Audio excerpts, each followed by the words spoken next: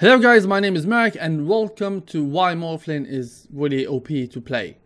Now Morphling in the past few patches got savagely nerfed because the hero was so good to play, and even though they nerfed him so badly, the hero's still getting picked. But despite his low win rate in Dota buff, which is 40% in Dota buff, but the hero is really good, and take it from me guys, the win rate in Dota buff doesn't mean the hero is bad, it means they don't know how to play with the hero. And if you review the buff that Morphling got in patch 7.07a and b, and they made the old Morphling back for so many reasons that I will mention now. But let's review together the recent buff that Morphling got.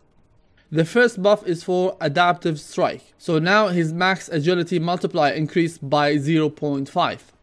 His attribute bonus agility and strength increased from 3, 4, 5, 6 to 4, 5, 6, 7, which is actually huge. And also attribute shift won't cost you any mana, which is really big deal now. Like if there's 5 people attacking you and you don't even have mana, you still can switch to strength and be totally fine with that. And even if you have no mana, you still can switch back to agility to be like, hey guys, I'm back to do more damage. So that's really one of the best things that you can ever see with Morphling.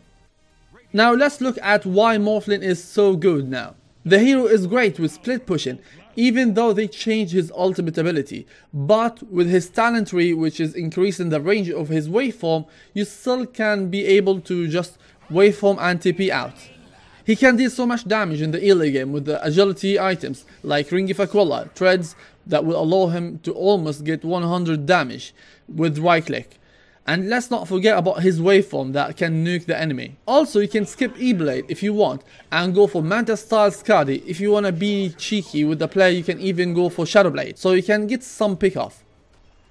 So the main items for Morphling are Lincoln Sphere, of course, Manta Side, E-Blade, Skadi, Butterfly. And the last item will be situational, like E-Blade is situational item because it delays the team fight items with Morphling. Even though I love to fight with Lincoln Sphere only, but getting E-Blade would delay your other items like Manta Style and whatever. Also, you can only get E-Blade against squishy target that you will actually eliminate in the early fight before it even starts.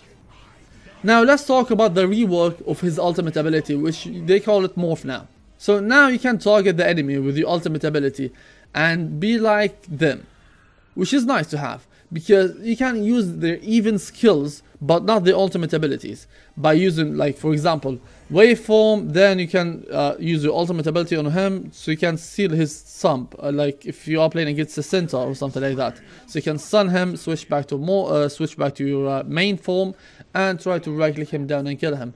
So that's really nice. You can even use it in the late game. But the downside of that, if the replicate that you are using, which is Morph they call it now, if it dies, you will die as well. So be careful using that.